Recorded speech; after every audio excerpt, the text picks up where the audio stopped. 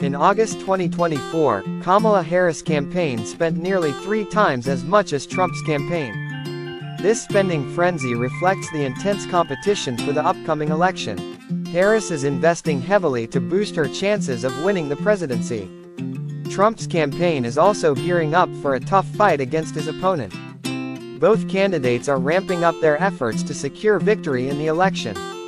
The high spending levels indicate how crucial this election is for both parties.